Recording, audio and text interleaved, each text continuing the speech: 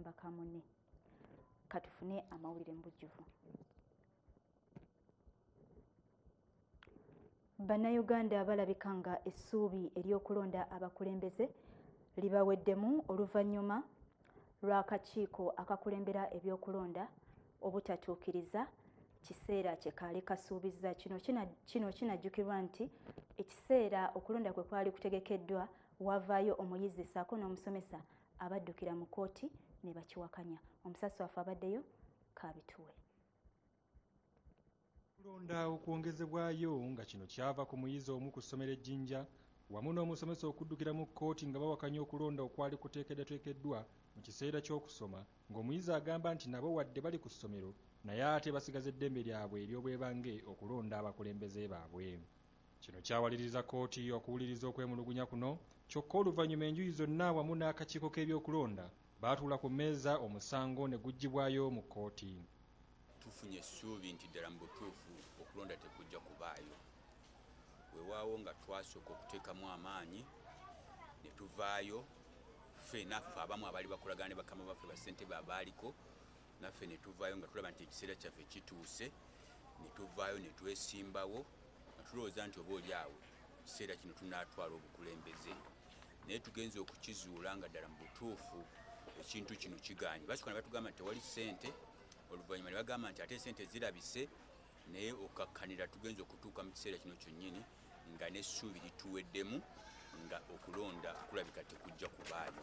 Essuubi tukyalirina naye ng'essuubi abalirina ffe abaagala okuvuganya tuggyeko ababadde mu ntebe emyaka n'emyaka nga tebateekawo kulonda, naye bo bali ate abagenda okuteekawo essuubi tebalina baguyaaguya muntu balinganga ente esula ku kyoto. Bw'owulira efuuwa oga nti egwekumye muyitirivu naye ogenda okuyitayo nga gunyooka. N'olwekyo essuubi ffe tukyalirina kuba bwe batuteerawo kiringanga profession. Bw'obanga oli profession bwe bakuyitira okolamu ka exercise katono n'okola ebyamagero. Naye bateekawo okulonda enkya tuyita buyisi mu bantu baffe nga tuga nti mutuwa akalulu because ABCDE. Kinajjukirwa nti akakiiko k'ebyokulonda kaalangirira nti okulonda kujja kuteekebwateekebwa mu mwezi gw'okuna omwaka guno, wabula bwe tutuukidde mu kaseera kano nga tewannabeerawo nteekateeka yonna wadde akabonero konna akalaga nti enteekateeka y'okulonda eneegenda mu maaso. Okulonda kwali baddewo naye ssente ne zibula ez'okulonda LCs ne zirabika mu bintu ebirala ebitaagasa nnyo. Naffe tukyali naganaaga oba baagala kutusuulako era ne banaakusuulawo obusuuzi ffe tuli ready, naye nga kirilayikira okuba nti okulonda kuyinza obutabeerawo. Kino kyekiviiriddeko Bannayuganda okweyogerera eby'ebisongovu, essuubi ne yongera okubaggwamu ku nsonga eno. Era n'obunkenke nabwo bweyongedde naddala wakati waabo abaali bavuddeyo okwesimbawo ku bakulembeze be baali nabo ku bukiiko, ng'abamu bagamba nti okuva lwe beesobolayo okubeesimbako kino kyavaamu empalana awamu n'okugyawo enkolagana.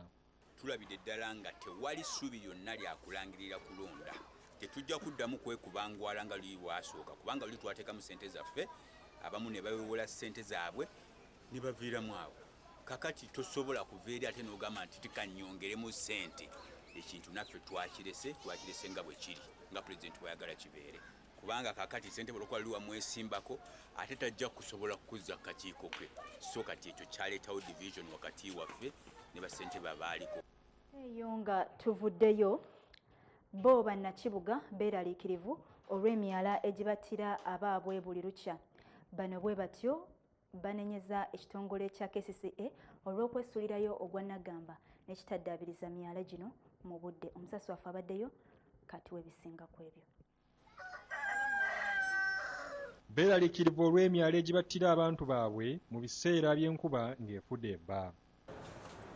Anti obafiiriddemu genda okwesanga nti genze mubadde muli awo mutunula nga mulaba omuntu ajja n'enkuba. Ensembera y'akasasiro etuyisa bubi naddala enkuba bw'eba etonnya. Emyala gizibikira, amazzi ne gaalaala muno mu luggya wonna, ne tubulwa abaana we batambulira n'okuzannyira ddala mu butuufu. Kukaaba mungi. Bagamba nti kino kivudde ku KCCA okulemererwa okuyoola kasasiro mu budde ne kibawaliriza okuyiwa kasasiro mu myala ate ekibaviiramu obuzibu enkuba buli lw'etonnya okuli amazzi n'okubayingirira mu mayumba gaabwe, abaana baabwe okutwalibwa amazzi ng'era n'obweraliikirivu ku ndwadde eziyinza okuvaamu nabwo bungi ddala.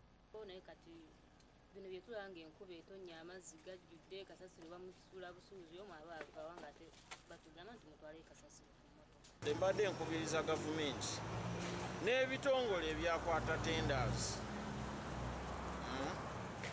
bigezeeko okulaba nti byongeramu amaanyi mu nsoloza ya kasasiro eno ne katugeze ngafe abanakampala KCC tuyambengako ebiseera ebimu kubanga erina motoka zaabwe wadde yateekamu abatenders abasoloza kasasiro naye okusinziira ku mbeera nga bweri nandisabye mu biseera ebimu batubuukirirengako tusobole okulabika nti balongoosa ku myala gino.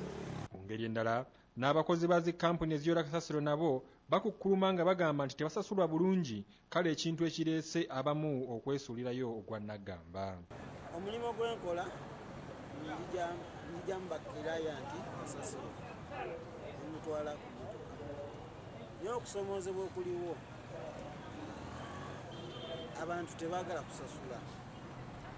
Kati omuntu bw'omugamba nti sasula ng'agaana ate emmotoka weevudde waayiwa kasasiro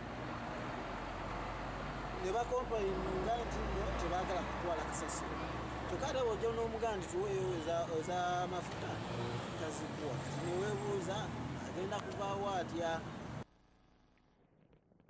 N'olwegguliro eryo katuwummulemu katini n'oluvannyuma tukomewo n'amawulire amalala temuvaawo.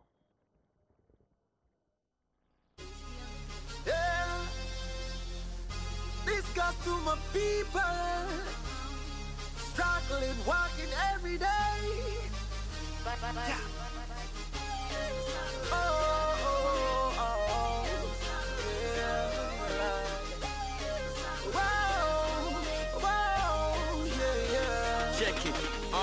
I woke up feeling like I'm now born again. But my neighbor lost his son, I could feel his pain. The same night he took his own life, Kurt Cobain. I thank God I got life, so I can't complain. I asked God for the Lamborghini Mercy, but instead he offered me his mercy. As for what ghost, then a Holy Ghost touched me. I feel whole again, I ain't thirsty. Meanwhile, Granny just survived a heart attack, walking overtime. Yeah, this goes to my people, struggling, working every day. Yeah.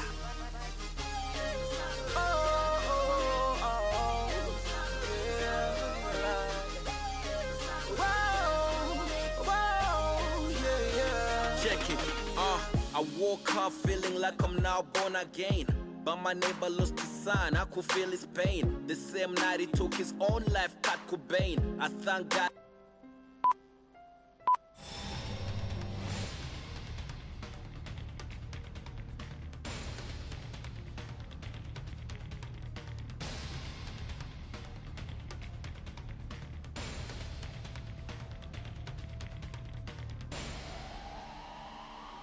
We will turn up your morning with a thrill of authoritative news, well-thought debates, constructive opinion, and with a touch of trivia, fun, and Christ.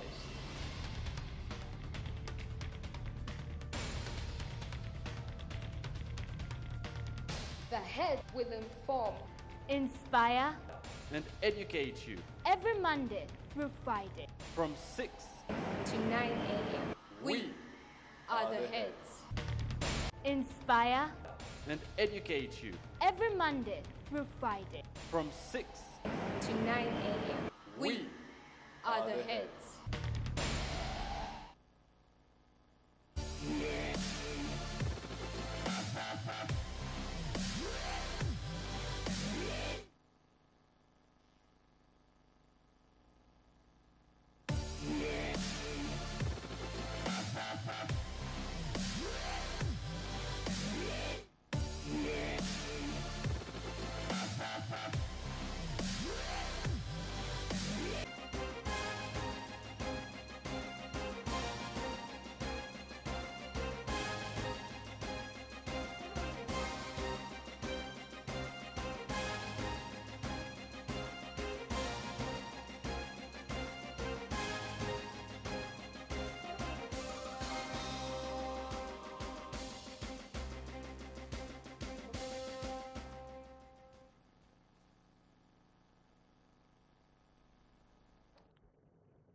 mu kulikeeyo mu kuwummulamuko agaguddewo gakyagenda maaso.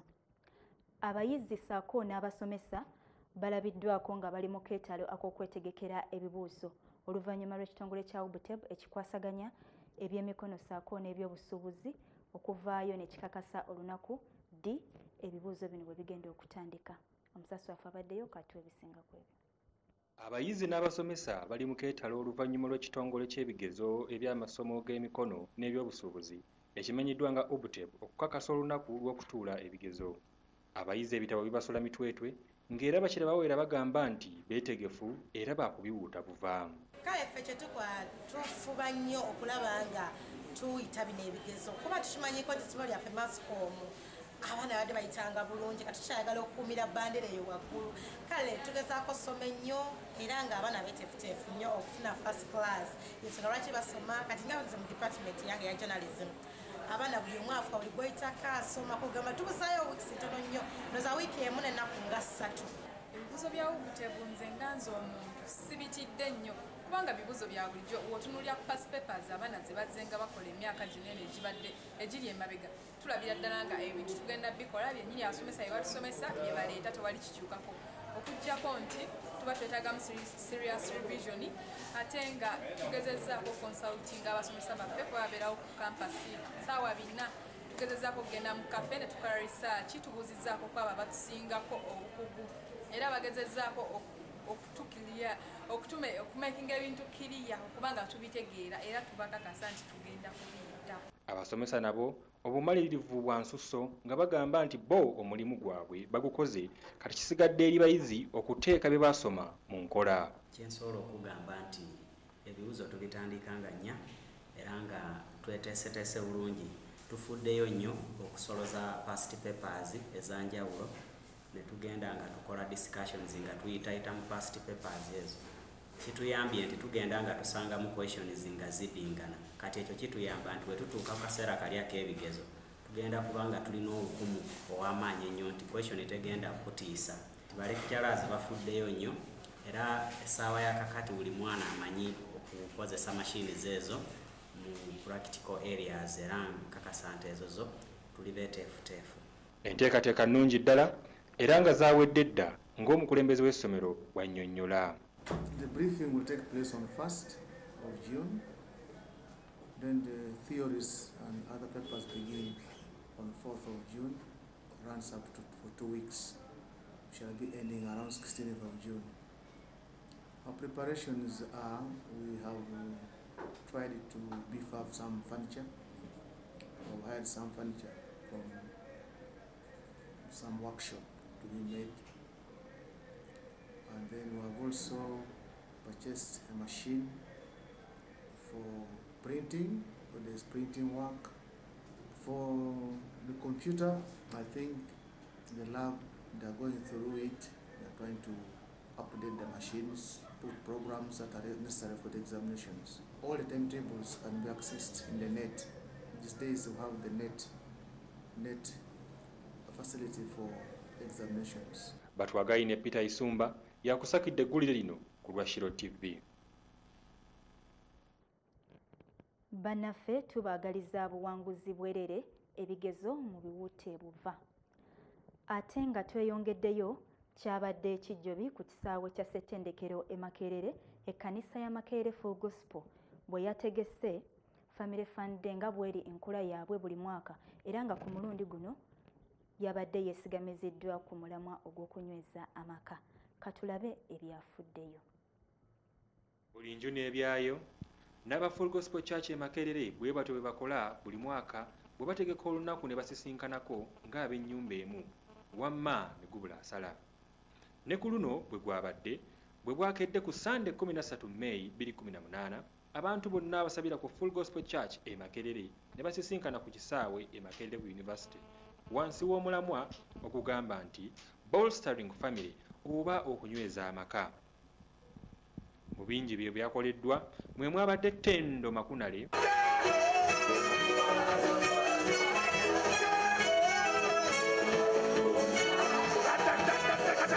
Enjiri Kakuzzi, Bible says love him with all your strength. Bible yagamba yagala Katonda n'amaanyi go gonna. Strength means with the things he has given you. The vehicles, the wealth, the assets, the things that make you who you are. Love God with all your strength. Hallelujah. Ebijjulo ebyenjawulo okwolesa ebyamaguzi n'okuvuganya mu mizannyo egy'enjawulo nga gino n'omusumba omukulu tegyamulese wansi.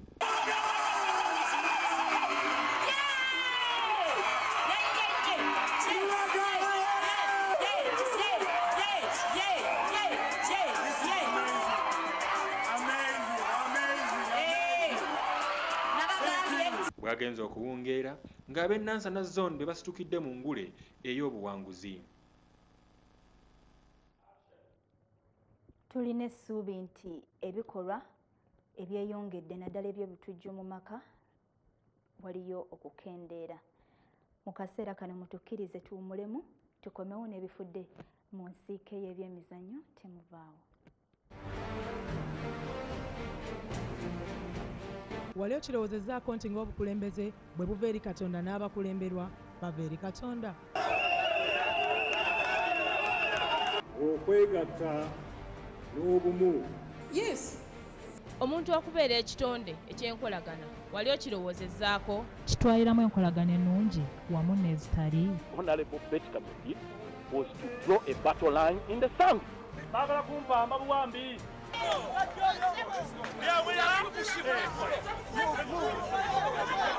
Okwagala ennyo ssente bwe kiba nga ensibuko y'ebibi ebingi kitegeeza nti abakyawa ssente be basinga obutuukirivu. Kanyumenyo ki akasinga obunyuvu? Byanfuna, bya bulamu, bya bulimi, bya mizannyo,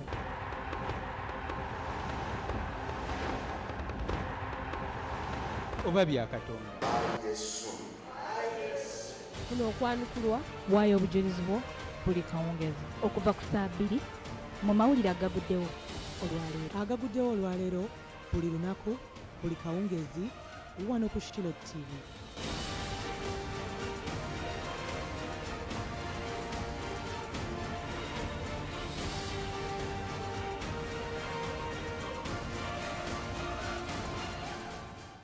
Today's increasing population and industrialization have led a high increase and pressure on natural resources, resulting into environmental degradation and global warming effects.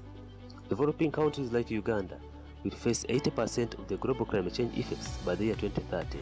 Join me here on Eyes on Environment as we bring you current affairs and in-depth analysis from combating climate change, review of sustainable development goals, energy technology, biodiversity, disasters, industrial growth and emissions, waste management and recycling, oil exploration and mining, transport, agriculture, sanitation and health, updates on climate change, conferences and trainings from 9 p.m. to 10 p.m. every Wednesday here on SHILOH TV with me, Anthony Mugisha.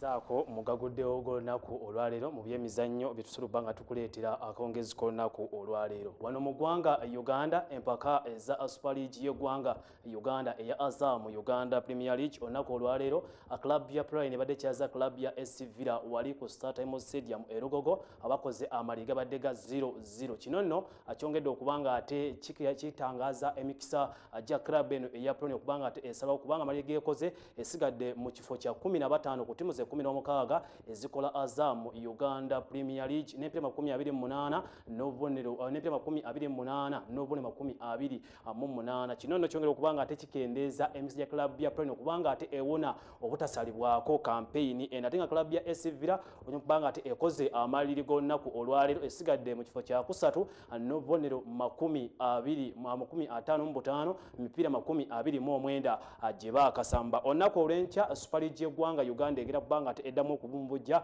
ku bisaawe ebyenjawulo. Waliyo emipiira ebiri mirambirira.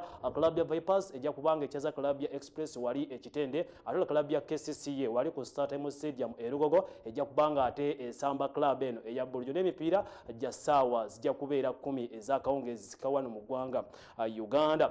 Wali wabweru w'eggwanga mu byemizannyo omusambi Andres Iniesta Lujan okuva Club ya Barcelona asobola okuba ate avaayo n'akaabya abasambi banne amaziga. Wali asobola okuba ate asiibula mu bujjuvu nga asobola okuba ate amaliza okusambira club eno eya Barcelona. Omusambi ono Andres Iniesta Lujan amaze emyaka 22 ng'asambira club eno eya Barcelona kubanga yazaalibwa mu 1984 mu mwezi ogwokutaano ennaku z'omwezi zaali 11. Wawumulidde ku myaka 34 tasambiranga club yonna emyaka gy'amaze abadde asambira club eno eya Barcelona. Andres Iniesta Lujan yazaalibwa mu ggwanga erya Spain mu kibuga Fetbel wali mu ggwanga erya Spain era nga abadde asambanga mu Wutan abadde yeetimba shirt namba 8 mu club eno eya Barcelona. Asambye empiira gibadde egiwerako emingi ennyo ekyenkaniddeawo akuba mpiira gy'asobola ate asambye emipiira 42 n'ateba goozi 442. Omusambi ono Andres Iniesta Lujan wageza okubanga ate awummulira omupiira wa club eno eya Barcelona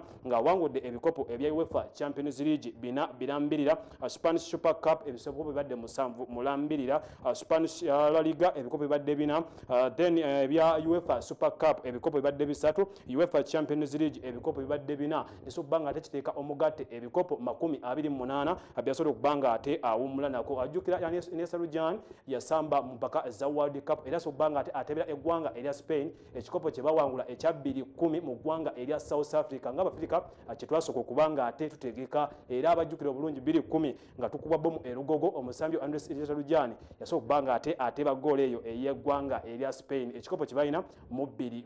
Bibyo nibyo bisobola okubanga ate nfunirako mugaguddewo agakawungezi k'olunaku olwaleero. Mbadde David Didi e Uganda ate katuwumulemuko atujje n'emitwe emikulu egigabaddeko.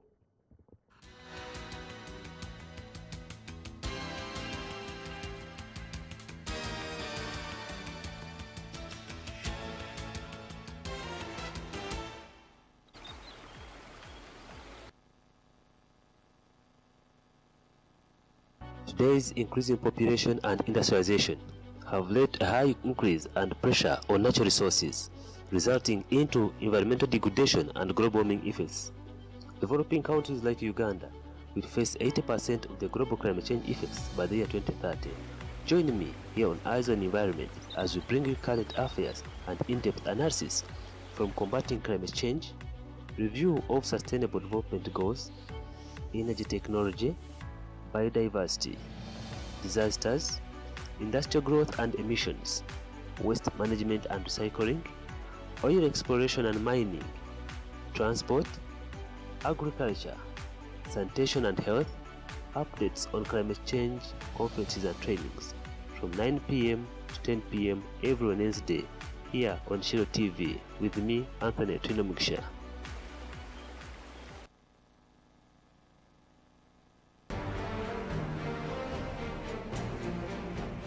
Wali okirowoozezaako nti ng'obukulembeze bwe buva eri Katonda n'abakulemberwa bava eri Katonda?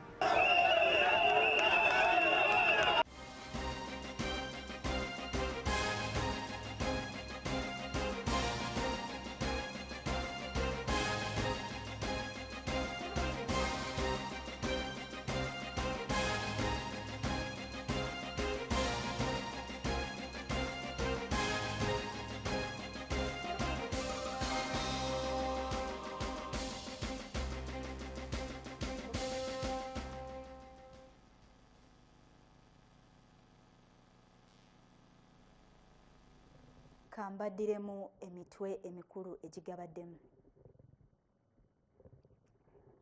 Bannakibuga abakukulumidde KCCA bano bakooye emyala okubattira abaabwe. Obunkenke bweyongedde, Bannayuganda essuubi ly'okulonda abakulembeze eribawedde. Ate mu byemizannyo Esivira ne Proline tewali erabye katimba ka munne. Mubadde balabi balungi okuva gye twatandikidde yonna, tuddemu enkya saa 2 ze Joyce Namitala akumya atakumira mpeera.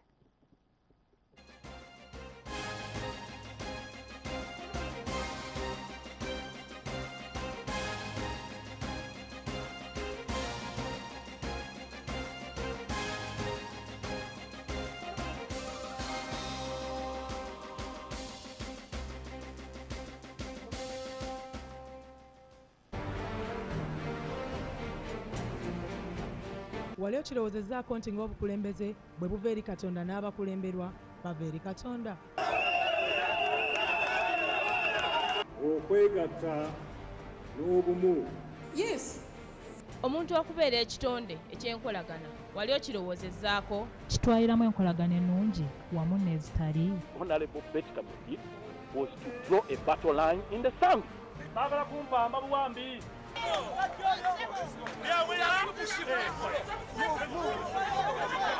Okwagala ennyo ssente bwe kiba nga y'ensibuko y'ebibi ebingi, kitegeeza nti abakyawa ssente be basinga obutuukirivu. Kanyumenyo ki akasinga obunyuvu? Byanfuna, Bya bulamu, bya bulimi, bya mizannyo,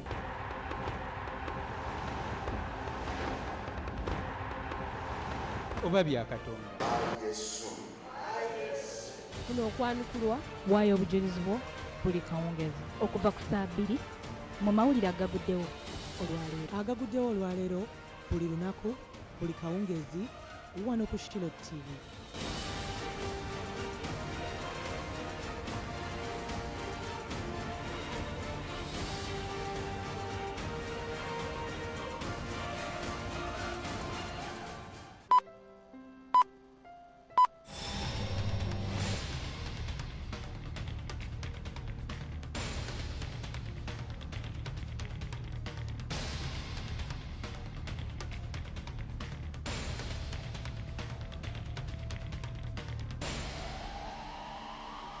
We will turn up your morning with a thrill of authoritative news, well-thought debates, constructive opinion, and with a touch of trivia, fun, and Christ.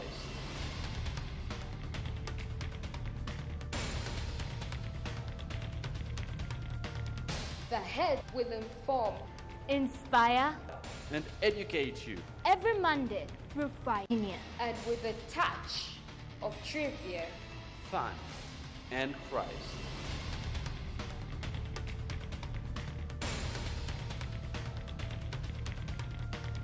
The head will inform, inspire, and educate.